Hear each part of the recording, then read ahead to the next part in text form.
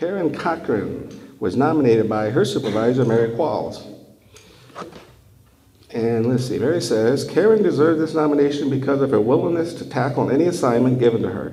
She uses her strong sense of caring and kindness to make sure all problems are solved with the best outcomes. She is on the Incentive Appreciation Committee and goes the extra mile to help do everything she can to make sure the appreciation days and rewards are different and interesting.